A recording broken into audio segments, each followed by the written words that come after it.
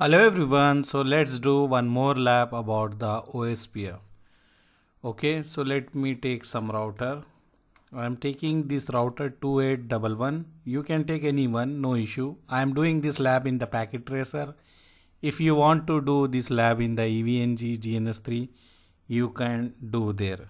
Okay, anywhere you can do, no issue. So let me take this one.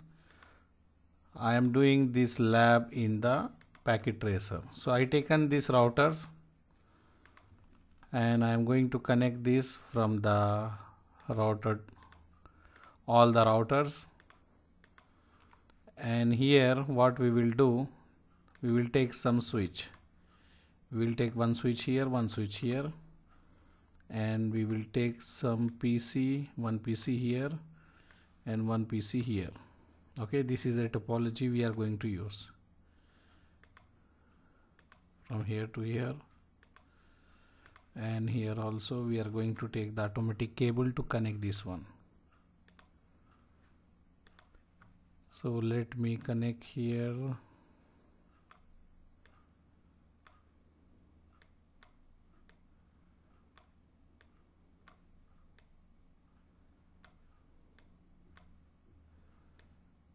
This is a small topology. We are going to configure the OSPF. Okay, this router is having only 2 ports, so what I will do, I will add more. Switch off this one and drag and drop from here. This is one, I need 2 ports, so I will take here, this is 2 port, I will power on the router. Here also same thing, I will go to the physical, switch off and put the interface card here, this one, and power on the router. Now I will connect, I will take the cable from here to here and from here to here. Okay, let me organize. I hope now it is clear. We need to do the OSPF configuration. So IP schema, what we are going to use, let me first of all give the name. This is R1. I will give this is R2, I will give this one as a R3, and this is as a R4.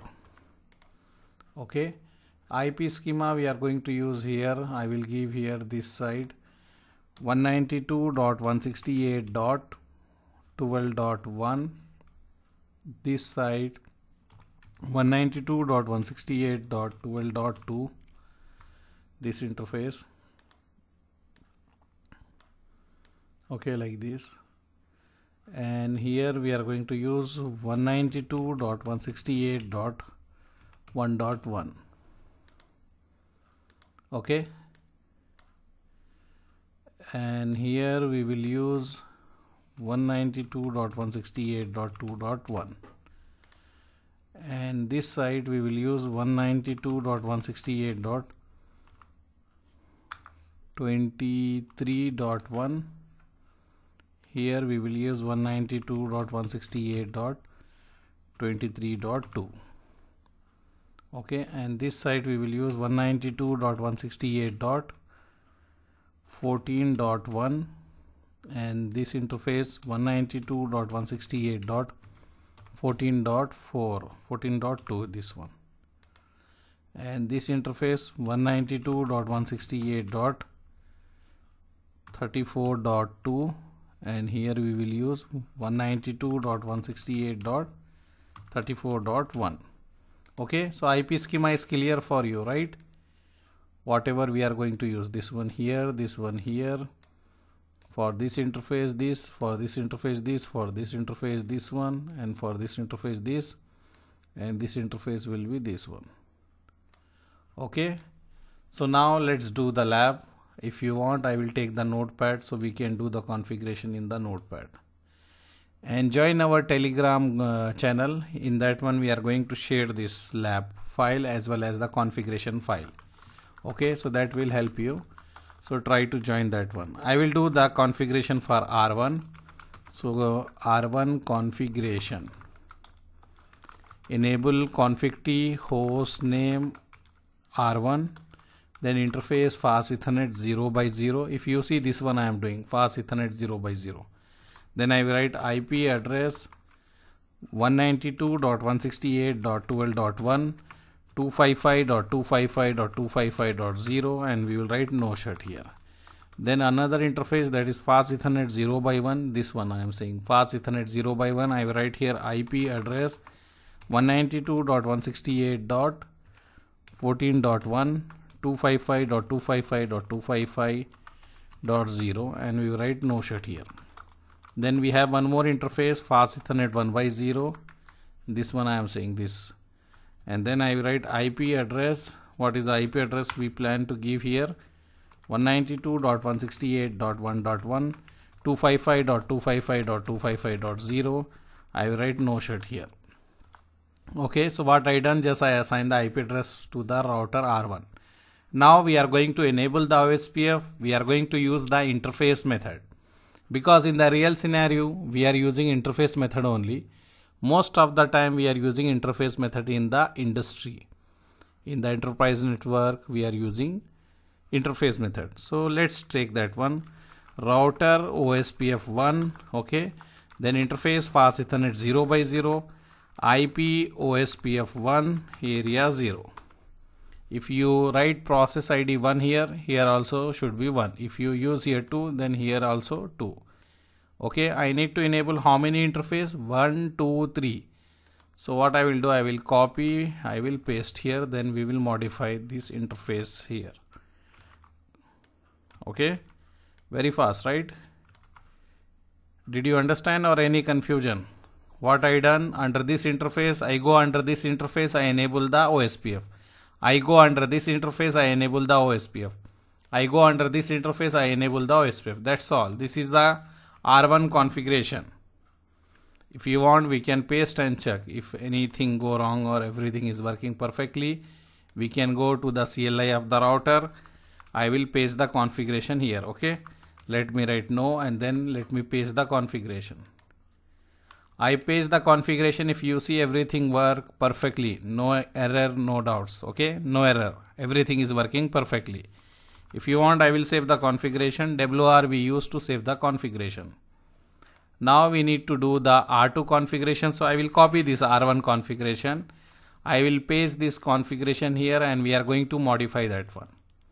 Okay, so let's see how we can do that one.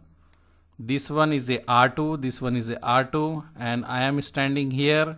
I have fast Ethernet 0 by 0. IP should be 12.2, so this should be 12.2. I have fast Ethernet 0 by 1. This one IP should be 23.2 2 or 1, 23.1, and we don't have this interface. Okay, so I will remove that. And we need to enable, we have only two interface, fast Ethernet 0 by 0, fast Ethernet 0 by 1.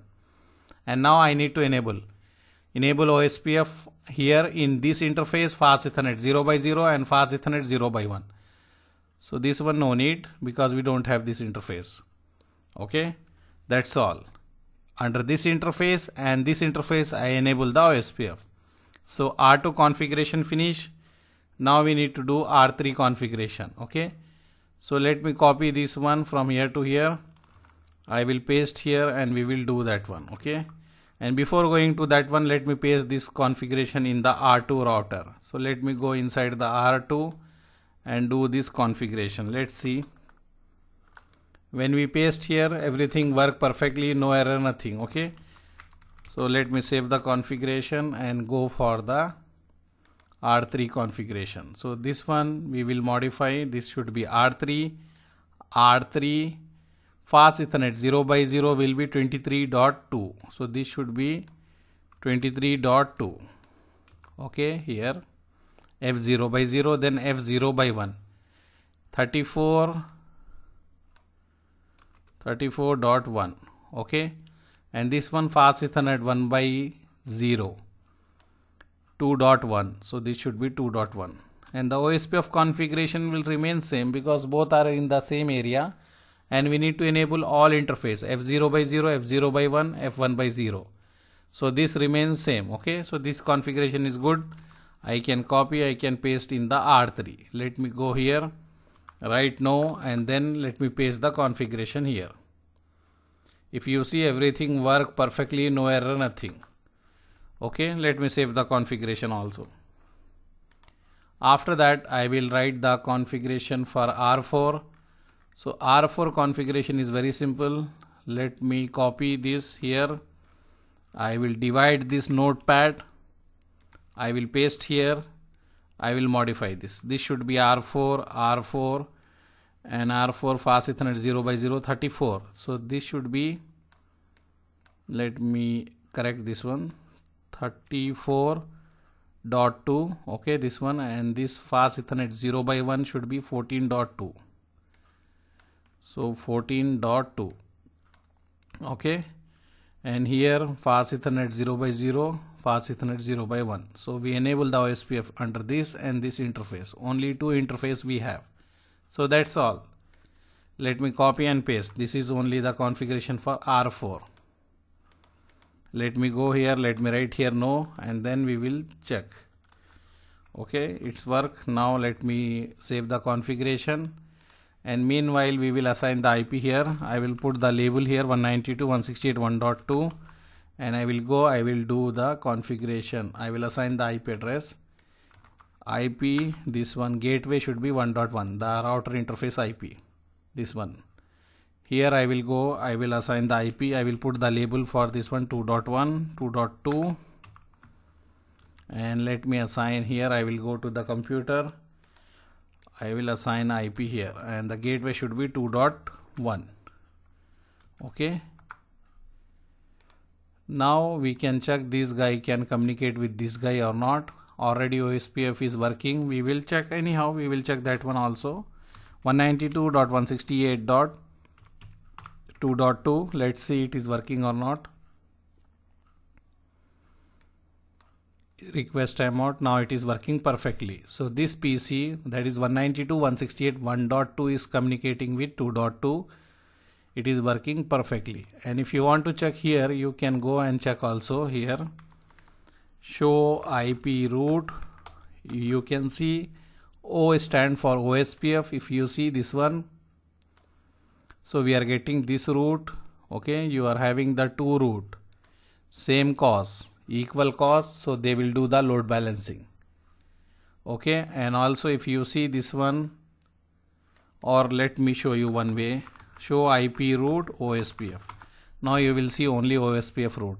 If you see, if you want to go 192.168.2.0 network, then the traffic will go this two link, 12.2 or 14.2. Both are having the equal cost. So they will do the load balancing. And here also if you see 23.0, 34.0, they have the equal cost. So they will do the load balancing. That what we will do, I will show you the database. Show IP route, we are getting the route. If you check show IP OSPF neighbor, we will have the neighbor here. Okay, we have the neighbor here. And if you want to check show IP OSPF database, we have the database here. Okay, and if you check, if you send the packet from here to that PC, it is working perfectly. If we go here and write ping, it is working perfectly. So what we done here, just we are sending the traffic from the PC1 to PC2, it is working perfectly. Okay, so this is our lab for the OSPF. Thank you, bye.